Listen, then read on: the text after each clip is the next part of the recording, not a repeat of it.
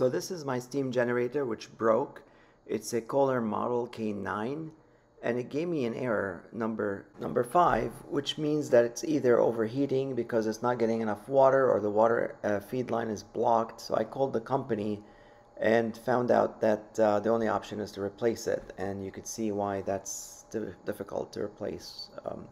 So anyway, another frustration is that the installer did not install this low enough, and also this dimple that's supposed to be for aromatherapy is not at the 12 o'clock position. And again, they didn't put a shutoff valve for the cold water line. So I started by putting one in myself, and then I took the assembly out and started disassembling it part by part. And I noticed that there's that insulating foam which was completely soaking wet. And this is a piece from the top. And then I just went and bought a new replacement. And this is the electronics. And you can see here how much corrosion from the water there was. So I took the steam unit out of this and started opening it up. This is an image of the electronics, so I can remember what to get back to. It looks good. And here's a scheme from the brochure. And so I took this unit out, and you could see those 5 nuts that you can take out, and this is the plunger for the water. Here's the inside of the unit. And I just gave it a vinegar bath to make sure we can remove the calcium. Then I unthreaded the float switch to check it. It seemed to work at first. The threads are not very good. The float switch works by making contact when this magnet floating device floats. Here's the inside of the unit where it fits, and I noticed that there's an actual bad thread. You could see a pinhole here, actually more than a pinhole, and that needed to be sealed. So here you could see the light going through it. So I used epoxy putty. Actually, I used a JB Weld instead of this one, and I put that in. And then using a sealant, I threaded back the float switch. Okay, so I thought that the float switch was okay. And all I had to do is make sure it's sealed well in here. But it turns out that when I tested it, it gave me 0 at first ohms, and then it goes to 38. It's random, it's erratic, and I think that it should be 0 ohms. It should be a loop circle. And when I put it on the sounding alarm, it does work, but it's not reading 0. Change the floating device. I am pushing the floater down now. Here's not floating, here's floating. It should read 0, I think. So I think this is probably the intermittent change of resistivity of that, or conductivity of that, is probably the reason it was tripping the error. So then I filled it with water to test if there are any leaks, and I noticed that there was not a leak at all. Alright, let's test this connectivity. We're testing both the float switch and the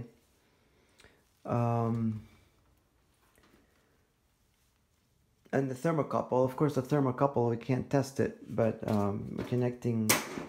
This is right now no circuit completed. And now it's reading 8 ohms as opposed to 40 ohms. So maybe that's okay. We're going to test the unit next. Okay, we've all been waiting for this moment. I have no idea if this is going to work or not, but at least the multimeter is reading open circuit at the float switch and the thermal sensor. That's because the float switch is not floating. So I'm going to turn on the water right here. Hopefully nothing leaks. And at some point there's going to be enough water so that the float switch is going to float and give me a signal. Beeping, hopefully, when it gets full enough. There you go. Now this is not the reading I was expecting, but that's okay. I was thinking 0. Now I can still hear the water. At some point it's going to stop when the unit has enough water. Hopefully no leaks.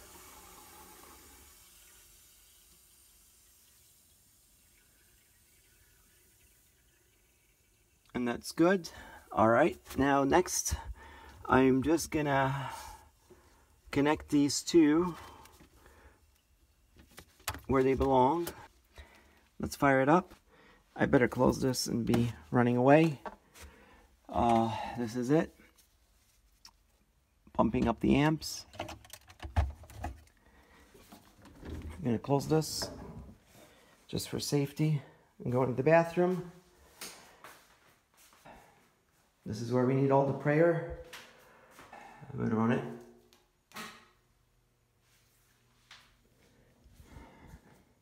It's gonna take a while to heat. I hear it going. Now the pipe for the steam is not fully on, clearly, because I'm just putting it loosely just enough so we can get some steam in the room as opposed to here. Of course it might pop this open, in which case I'd have to shut it off. Again, this is kind of dangerous, it's all open, but I've got to test it before I put it all together. Nothing's leaking, that's good news. Float switch still floating, otherwise it would have shut off the system. I hear steam.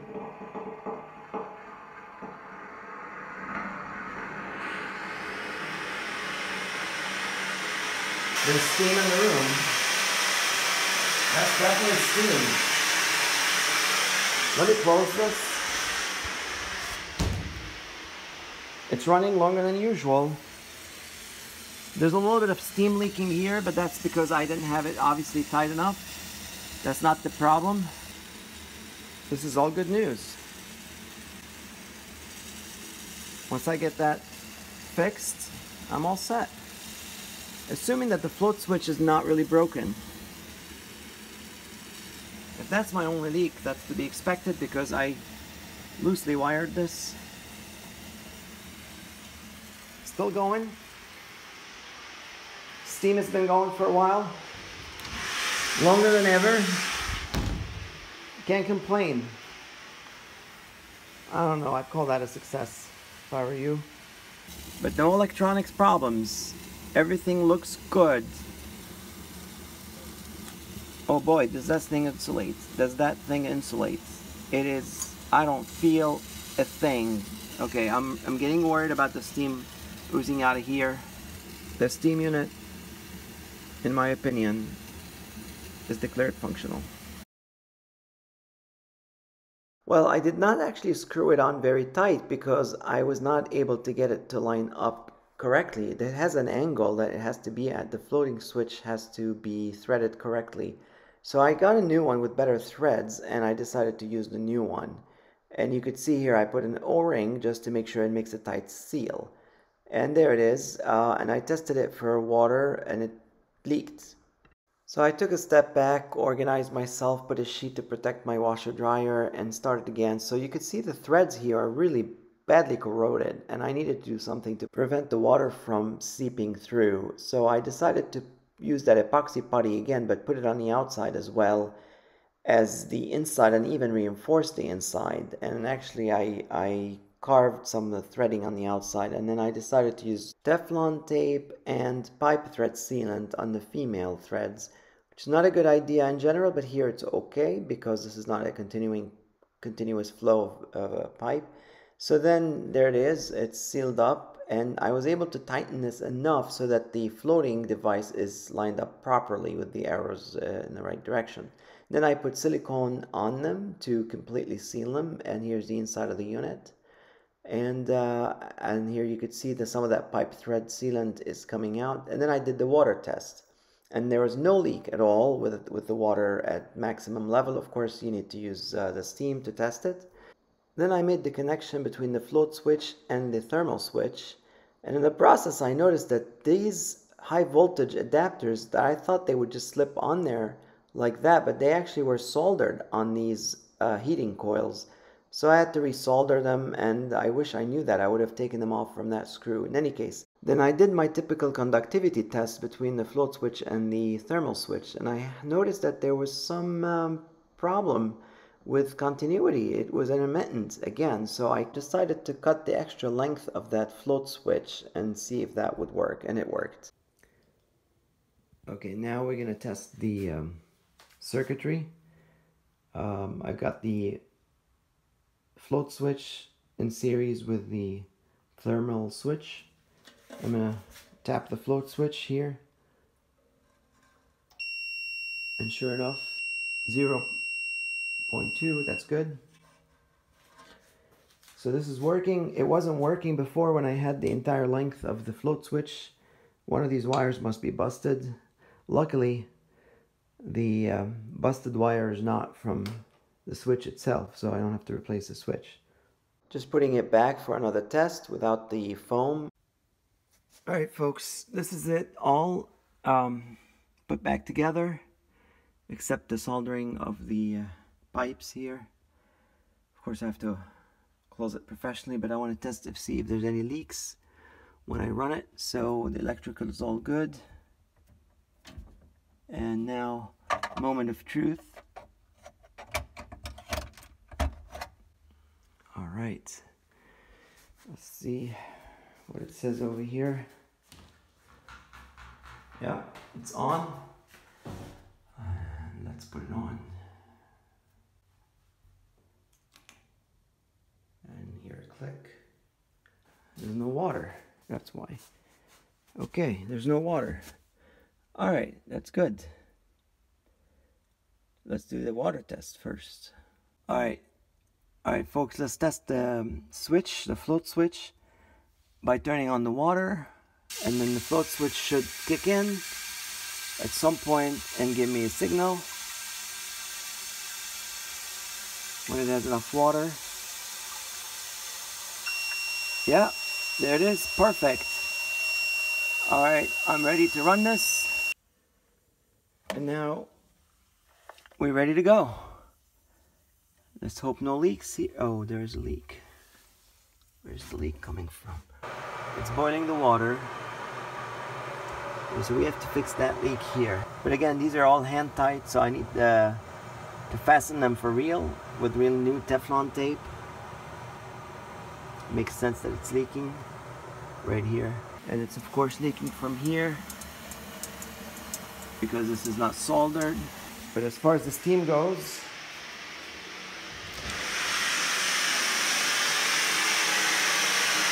definitely steam.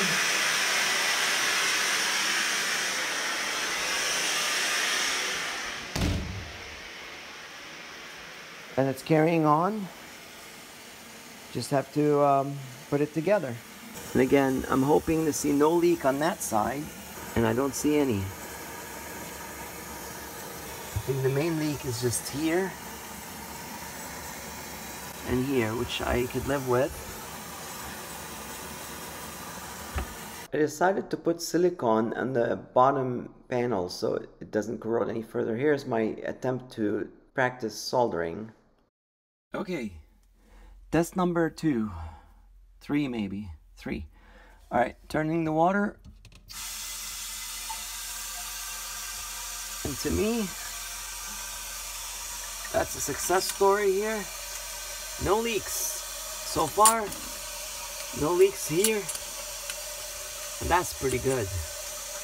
Now, of course, I gotta take this apart because I have to redo this. But there are no leaks here. Not a single drop. No leaks on the other side. Moment of truth. Connected. This is connected. All right. Time to fire it up.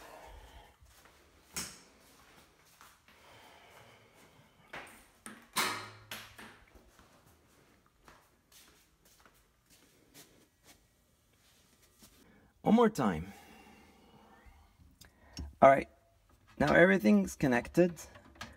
I'm not gonna say why it didn't work before. Kind of embarrassing, but let's just say, all right, I'm gonna give it a try. That's the sound I want to hear. I want to make sure there are no leaks anywhere. I don't see any here. I hear the water boiling.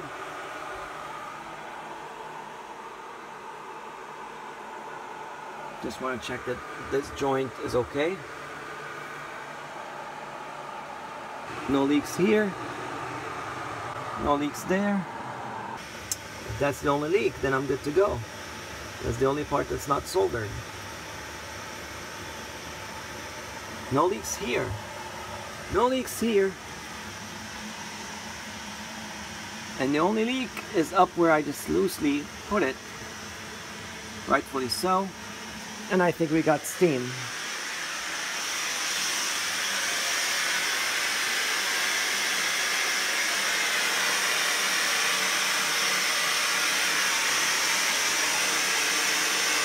Alright, success.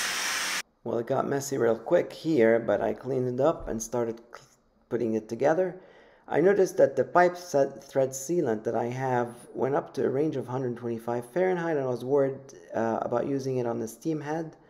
So I got another pipe dope that went up to 500 Fahrenheit, and that's what I used on the ballast. And so I started putting this whole unit together.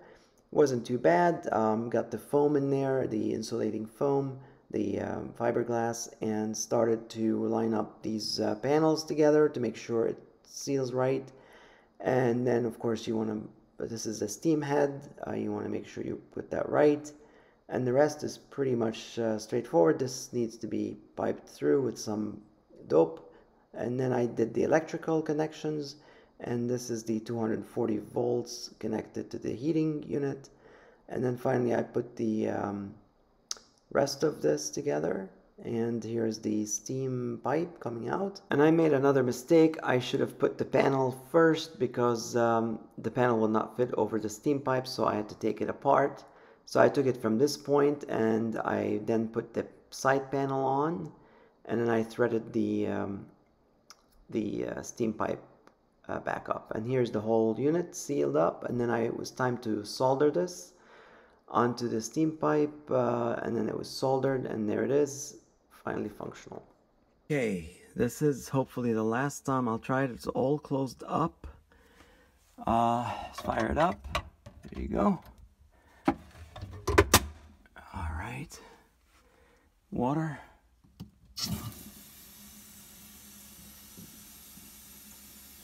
Hopefully no leaks. Everything is sealed up.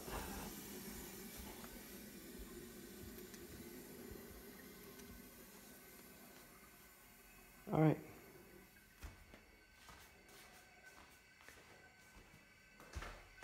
This is all done right. This is facing up as it's supposed to. This is saying 12 o'clock. And I think there's enough water. Let's go. It's cold. That's good. Water seems like it's boiling.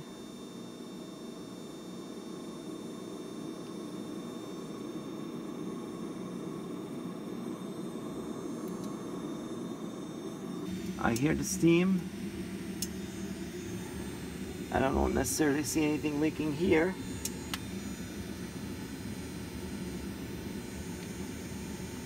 I think this is good.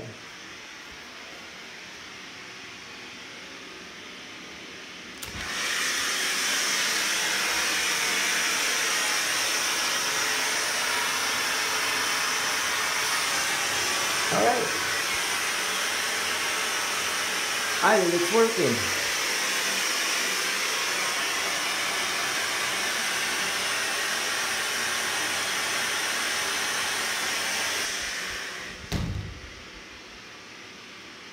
Okay.